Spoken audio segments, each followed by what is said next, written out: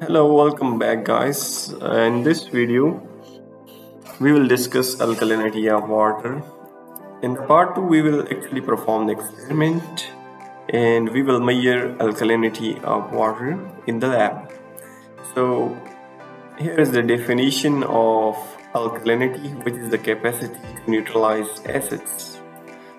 Alkalinity is a term which is used to describe the concentration of hydroxide ions in water, along with carbonate and bicarbonate ions. So what are the causes of high alkalinity in water? So these are some of the agents which produce alkalinity in water: bicarbonates, phosphates, silicates, and borates. So what happens if alkalinity is high? So it can cause serious issues in domestic usage. They can cause embrittlement, scaling, precipitation in the boiler tubes and pipes, and they can also induce hardness in water. So I will put the link of this article in the description so you can check this article in detail. So these are some types of alkalinities. Okay, so we have the principle of alkalinity, which is based on titration. Now let's come to the experiment part. So what are the reagents required for this experiment?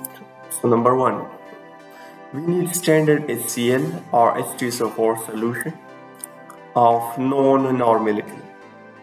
HCl means hydrochloric acid. H2SO4 is sulfuric acid. We need pinaphthalene indicator, methyl orange indicator. What is the procedure? In the step 1, we use 100 ml of water sample in conical pots and add 2 to 3 drops of pinaphthalene indicator so the color changes into pink. Then we titrate this sample with standard HCl or H2SO4 solution of known normality, let's say 0.2, until the pink color disappears.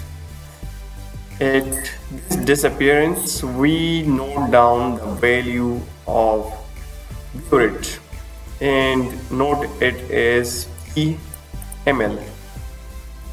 In the step 2, we add 2 to 3 drops of methyl orange indicator to the same solution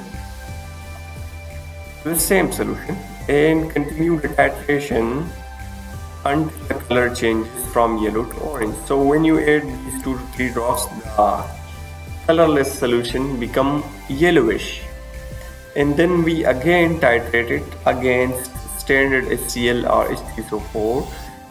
So when the color changes from yellow to reddish or orange color, we stop the burette and note down the titer value from the beginning of the experiment as methyl orange endpoint mml. So how you will calculate the alkalinity? Using these formulas. So pinaphthalene indicator, which is expressed as mg per liter as calcium carbonate, is equal to P, which is the value obtained in the step 1, multiplied by N. N is the normality of solution of the titrant, or in other words, it is the normality of the standard acid which you are using. So usually its value is 0.2, but it can vary. Now we have this 50,000 term which is used to convert the unit of alkalinity into mg per liter. Then we have the division which is volume of the sample, 100 ml, right? Now the total alkalinity is given by m cross n. M is the value obtained in the step 2, which is methyl orange endpoint, right? And the other terms are the same. So in this article there are some advantages of this experiment or test, I will recommend you to study it by yourself. And we have some basic frequently asked question about alkalinity, so you can check that as well. Now we will perform the experiment in the lab and you will see the actual procedure in real time.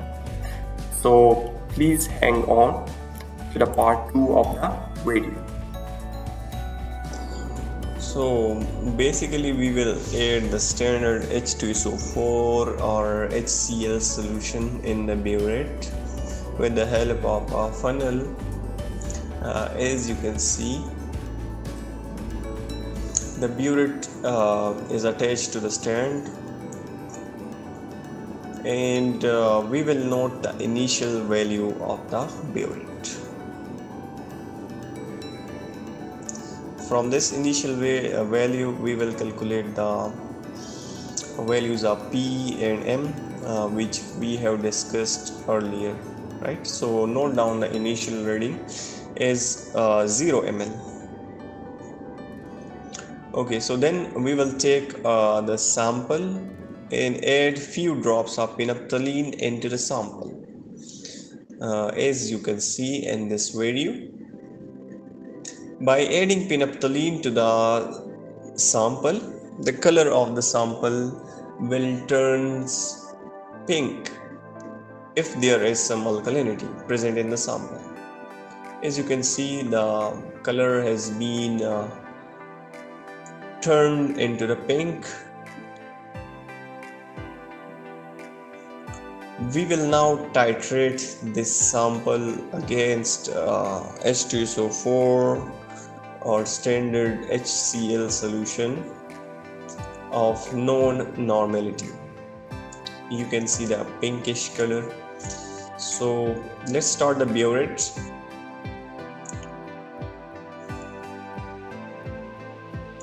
And add the standard H2SO4 solution into the sample drop by drop. You should constantly stir the sample with the help of a stirrer or continuous shaking, so that the HCl solution, HCl or H2SO4 solution in the sample gets mixed.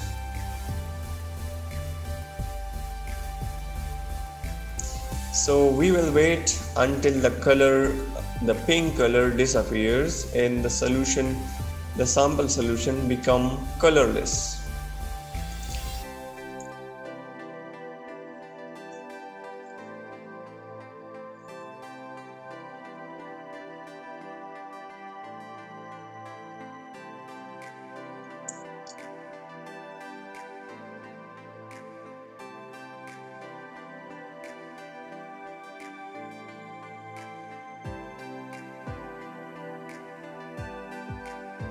So finally you can see the pink color has been disappeared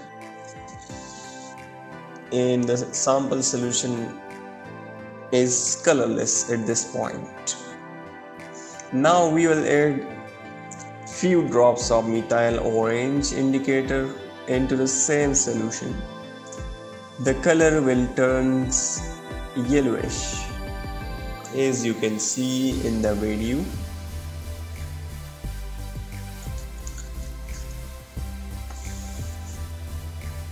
So here we are adding few drops of methyl orange into the same sample, the colorless sample obtained from the step 1.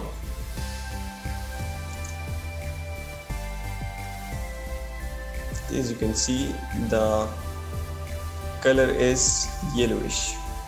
Now let's start again the titration process until the color changes into reddish or orange color. Remember, you have to note the burette reading when the